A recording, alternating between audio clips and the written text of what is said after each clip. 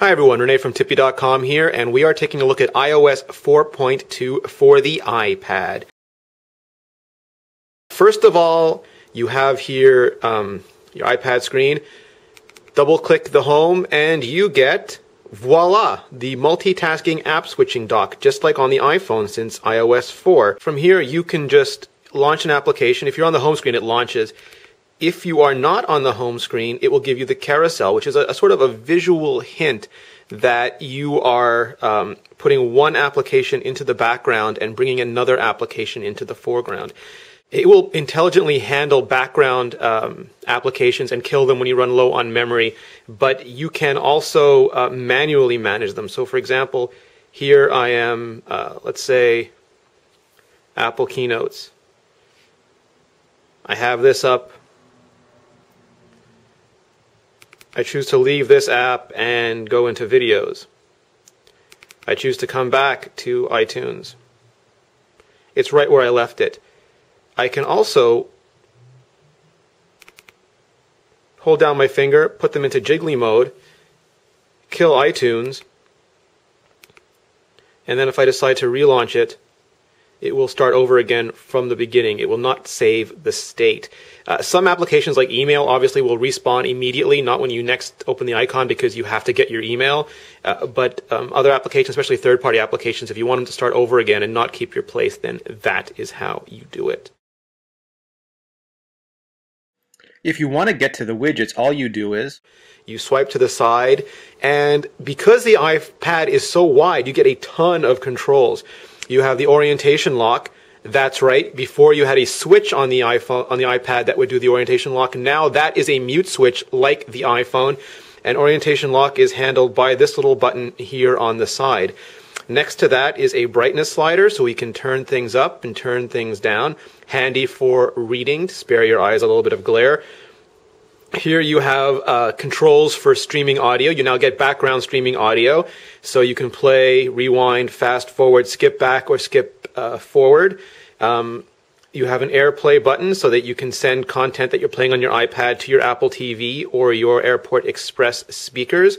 You have a volume slider here. If I'm guessing that is going to be because it will control the AirPlay and your hardware volume buttons will still be independent. And you have whatever application is currently ready to be streaming content. Right now, for me, that's YouTube, but it could be iPod, it could be iTunes, it could be Slacker or Pandora, whatever you like.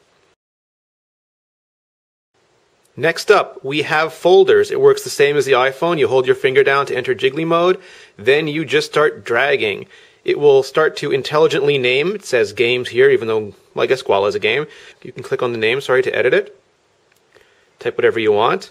When you're done, you can close it. And then once you've created the folder, you can just start dropping more and more applications into it. We'll just put in a whole slew. When you're done, you just hit the home button. Then you can open your folder, close your folder. I believe the limit is 24 rows of 5, so you can stick quite a lot into a folder. In order to delete a folder, you can't just delete it. You actually have to remove every application from the folder. Hitting the X here will delete the app. It won't remove it from the folder, so you have to make sure that you actually pull all these apps out of the folder, which is a little annoying. It would be nice if you could just delete folders, but hopefully once you set them up, you won't be doing too much moving around. And you can also do this on iTunes on your Mac or PC or Windows PC, so it would be a bit faster there. And when you get rid of the last application, poof, there goes your folder. Game Center has been on the iPhone. It is now on the iPad. So you have your profile, you have your friends, have your games, have your requests, and it actually can get quite interesting. So Angry Birds, you see the ranks, the achievements, recently played, you can tell a friend, total score, today, this week. It's a much broader interface than the iPhone, so you can see a lot more at the same time. So your leaderboards here. I can switch to achievements. Get a whole list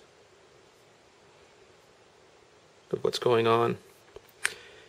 So yeah, if you are a big gamer especially, that is good. Curiously, Ping seems to still be absent. I don't know if they will be adding Ping to the iTunes app like they did on the iPhone, but it is not there right now.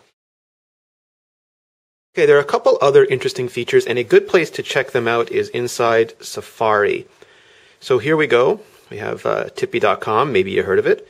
And here's our iOS 4.2 for iPhone walkthrough. I have a YouTube video here. I can click on it. It's loading the movie. And here we have AirPlay. Almost any app that uses the standard controls is going to be able to use AirPlay. Hey everyone, and I have it on the iPad here. I can click a button.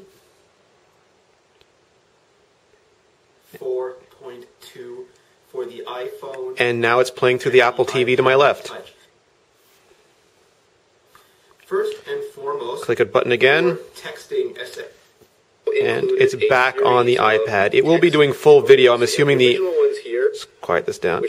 I am assuming it will require an Apple TV update to bring that to 4.2 as well, but that is where the feature lies.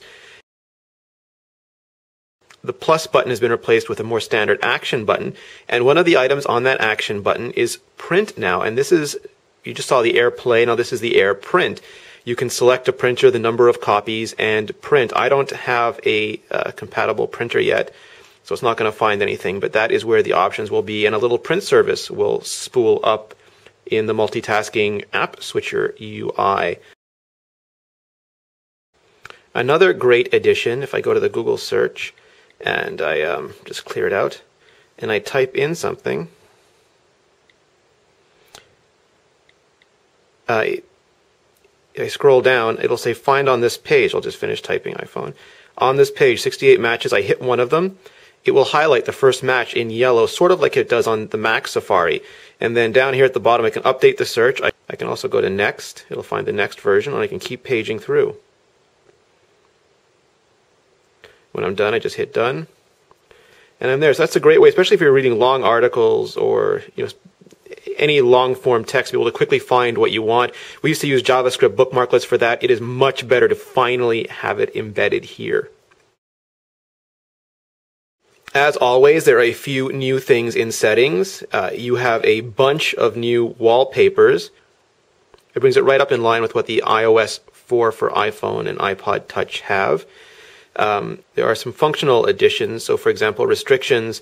You now have to allow changes to location and accounts, and you can prevent people from deleting apps so your kids don't, delete everything, including your high score for Cut the Rope. You also can remove the ability to add friends from Game Center if you want your kids to play without having friend requests or the social aspect of online play.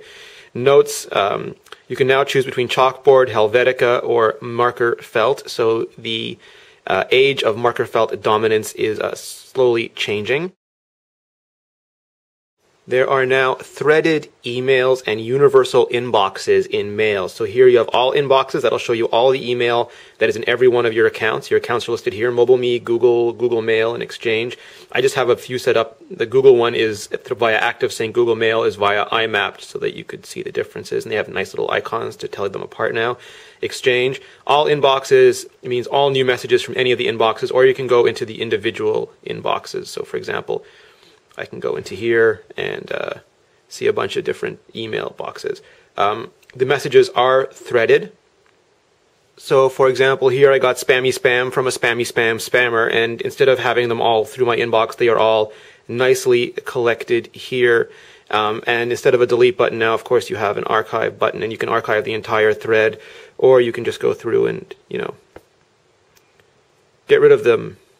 It's nice to have them all organized like that.